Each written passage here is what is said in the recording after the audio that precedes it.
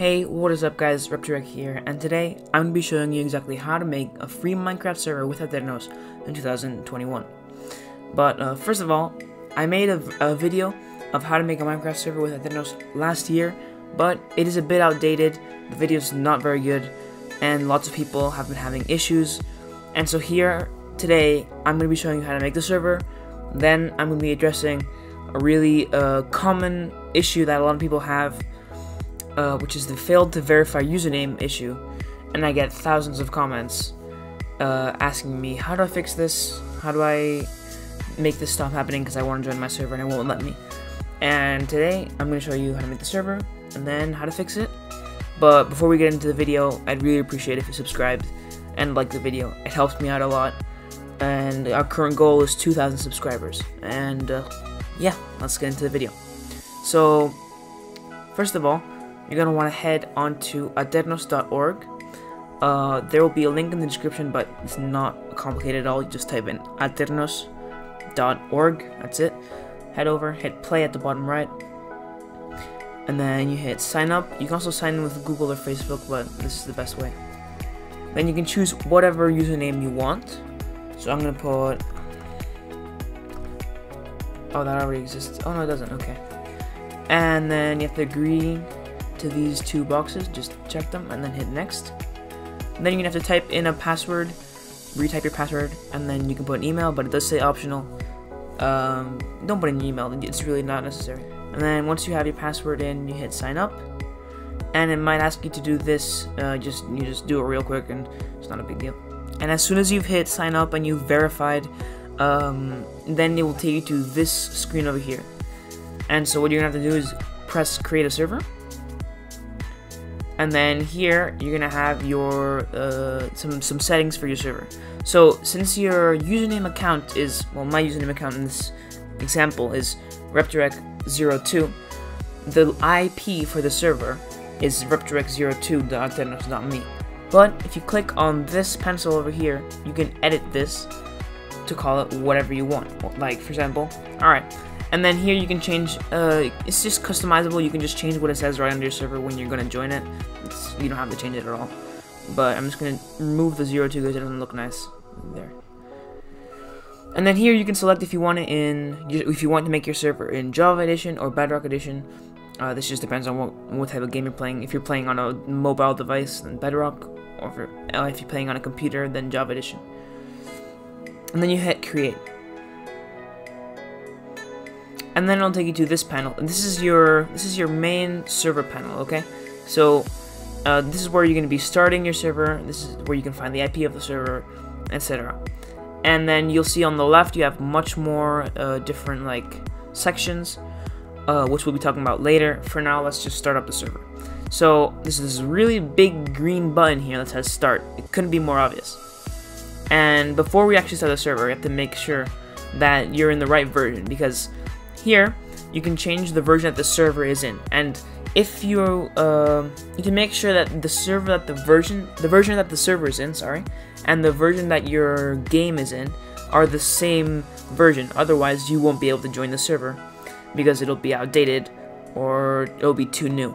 So if your server will by default be in 1.16.5. But if you want to play in 1.8.9, then you can click here and then change it.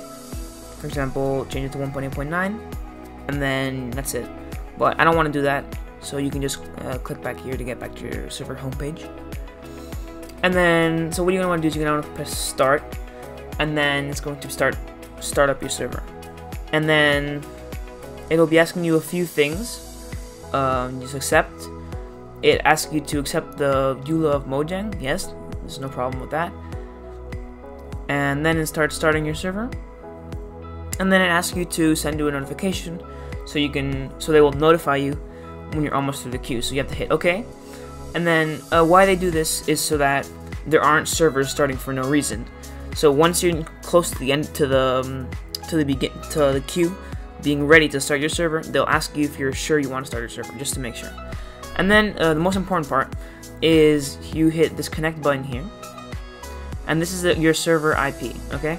You'll notice it's the same thing that's written here, okay? So you just copy this to your clipboard, and then you're ready. Now you have to wait until the server's ready. Oh look, waiting in queue. You hit confirm. Okay, so as you can see, the bar has turned green, and you'll notice a few things. First, there's this little counter here. Okay, we'll get right back to that. Then you have the stop and restart buttons, which do exactly what they say. Stop the server, restart the server. Okay, and as you'll see, this timer here says 6 minutes and 15 seconds. And so what happens is, if you don't join the server before that counter reaches 0, then the server will shut off. So you have to start up your Minecraft fast, or have it open already before you start the server, and then just join. And we'll get there in a second. Okay, so as you'll see, we have Minecraft open now. So you can head on to multiplayer, and now there are two options for anyone to join your server: direct connection and add server. So first of all, direct connection is the simplest one. You paste your IP in there, and then you hit join server, okay? And then the add server is to add a little like icon server to your server list, so it's faster to join. So you just have to paste the link into here, change the title if you want, or not. You can just leave a dot or whatever, and then you just hit done, and then it says here. So as you can see, you just have to click onto this to join the server, and it'll say it's connecting. Okay, so once you join in, it might take a little bit because it's the first time to join the server, so it has to load everything in for the first time. But yeah, now you have a Minecraft server, and you can send your friends the IP of the server, and they can use either direct connection or add server. And yeah, that's it. That's it for the video. I'm kidding, that's not the end of the video. I still haven't told you how to fix the failed to verify username issue. So what you're going to have to do is turn off your server. If you're getting the failed to verify username issue when you're trying to join the server, you're going to have to first turn off your server, and then you have to head over to the options section over here on the left of your server, and then you have to scroll down, and when you find this option here, the cracked option. So the error failed to verify username is happening because if you have a pirated version of Minecraft saying you didn't pay for it, what's gonna happen is that it won't let you join the server because you didn't pass through the restrictions, because your username isn't in the Mojang database. So to stop that from happening, you're gonna have to turn the cracked version on. Once it gives you this little check mark here, then you can restart your server again. And another question that's been asked to me a lot is how to get cheats on your server, like /game-mode-creative, right? And so, well, I can't demonstrate it right now, my server isn't online, but when your server's online, you go into console, over here, you scroll down, and there will be, it will not say offline, it will be online, and there will be a little text chat here in which you can write in, and you have to write in /OP space and then your Minecraft username, right? And then hit enter, and it'll set you up as a server administrator, so you can use all the commands that are not available to server administrators. And the thing I like about Aternos so much is that it has so much customizability. For example, here in options, you can do so many things. Like you can change the amount of players that can join. You can change the game mode. You can have a whitelist. You can turn off PvP, the Nether, spawn protection. You can change so many different things. And then you can have different worlds on the same server. And you have a log for the players who join, players who leave. It's just so customizable. It's great. And yeah, I mean, I hope this video helped you. If it did, don't forget to subscribe. It helps me out a lot. We're on the way to 2,000 subscribers, which is pretty cool. And yeah, I'll see you in my next video. I hope this helped.